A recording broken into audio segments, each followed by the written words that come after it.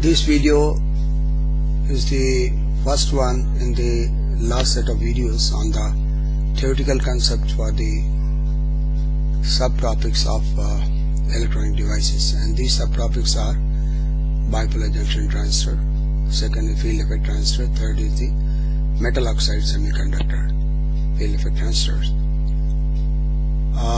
Along with these, some videos of the gate problem solution would also be uploaded.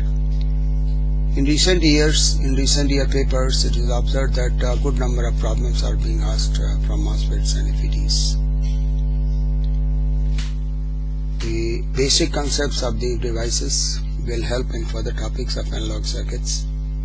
The explanation of the theoretical concepts has been very brief here, although efforts are made to cover the most of the concepts and the terms which have appeared in the gate problems. You will need support of some relevant textbooks for the topic. This video will cover the following points in the BJT. So basically focus on BJT, and the corresponding points which are covered here are like introduction to BJT, BJT operation, transistor currents, leakage currents, base width modulation and punch through, junction breakdown, and operating modes of transistor. Now we start with the bipolar junction transistor. The transistor is basically short term of transfer resistors.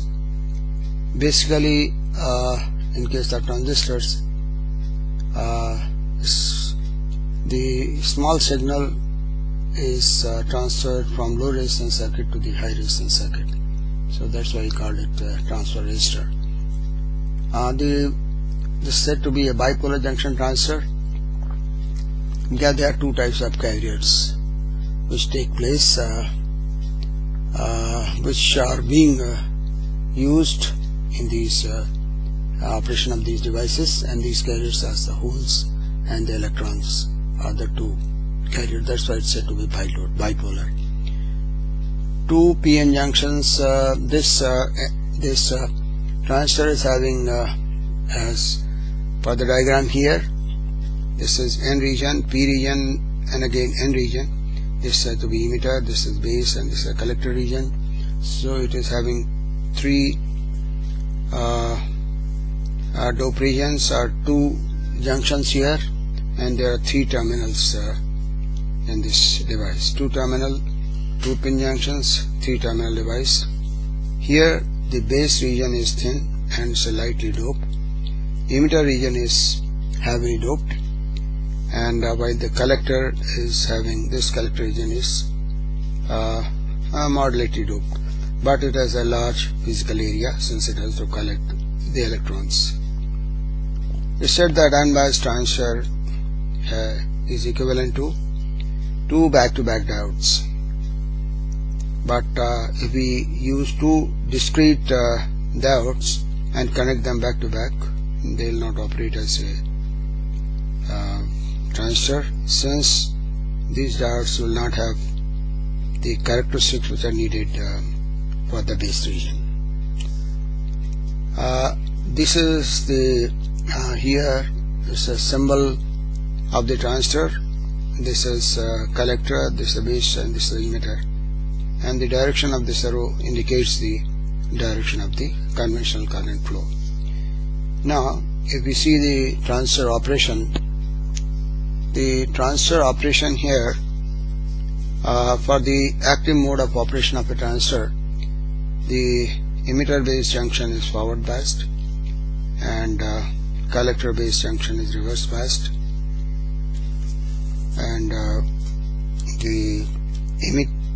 the emitter, the electrons are the majority carriers. They get injected into the base region, and base is to pass these electrons to the collector for the efficient transfer action, and the base is kept lightly doped so that there is a long lifetime of the carriers, and so most of them reach the collector, and it has a thin base, so these carriers have to travel a very short distance to reach the collector.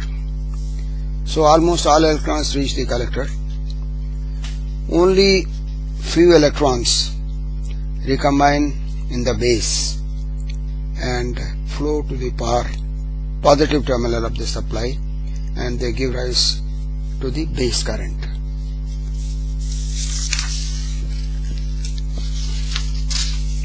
Now we see the transistor currents. What are the different transistor currents? Here, as we have noticed, the emitter is the total current, which consists of collector current and the base current. This collector current, base current, and this emitter current. The DC value of the current gain is IC over IE for the common base circuit, and beta DC is for the current gain for the common emitter circuits. Most of the low power transistors which have dissipation like less than a watt are come under the category of low power transistors, and they have a gain of from 100 to 300, and beta DC, these high power transistors have powers more than watt, have a gain of 20 to 100. So these are some typical values of transistor parameters. Now the leakage current are very important in the case of these devices. Let us consider this circuit here. The emitter is open. Once the emitter is open, there should not be any collector current to flow in this circuit. But so open emitter, I is 0, IC should be 0, but IC is not 0 because of the leakage current. So magnetic carrier current ICBO flows into it. So for the common base, this current is for the common base circuit, the current is IC is equal to alpha I plus ICBO. Now for the common emitter, the ICO is beta plus 1 ICBO related to common base leakage current. So for the common emitter configuration of the transistor, this IC is given by beta IB, the normal current, plus the leakage current beta plus 1 ICBO. So this is the effect of leakage current. It is in the direction of the normal conventional current which flows in the transistor. Now we see these important region like punch through or reach through. What is the punch through and the reach through? Normally for ideal transistors we plot a common emitter configuration plot IC versus VC. The plot is like this. But normally for low values of the collector voltage, these characteristics are flat. But if this collector voltage is increased, then these characteristics are not flat, and there is some special effect that comes in that we'll see. Here, if the collector voltage, how this takes place is, when the collector voltage VC is increased, both VC and VCB increase, and this reduces the base width, because increase of these reverse fires of VCB will increase the depletion region, and that will extend to the base, and as the depletion region extends to the base width comes. So the effect of base width modulation takes place here, and because of this base width reduction, the carriers there will have a different gradient, and they will have a higher gradient, so that diffusion current will increase, and with the increase of diffusion current, the beta will increase, and beta will increase, that means the value of the current will also increase. So there will be a pronounced effect of IC with increase in collector voltage. So this we said the effect is said to be base width modulation, base volume is the change of base width. And the early voltage, if I extrapolate these characteristics, they meet at a point minus VA. So this minus VA is to be the early voltage. And there is a when we further increase collector to base voltage, the depletion layer reaches emitter base depletion region. So the completely base region is wiped off, and in that case this ultimate voltage limit and the punch through occurs in the transistor, and transistor operation stops. Now we'll see about the modes of the transistors. There are 4 different transistor modes. We'll see here. This is the condition. What is the condition? This is a condition. The emitter base junction is forward bias, and the collector base junction is reverse bias. This forward, forward, reverse, reverse, and reverse forward. So emitter junction and collector junction. So when this junction is forward bias, reverse bias is the active mode. Forward, forward is the saturation mode. Reverse, reverse is cutoff mode, and reverse forward is the inverted mode. These are the different modes of operation of a transistor.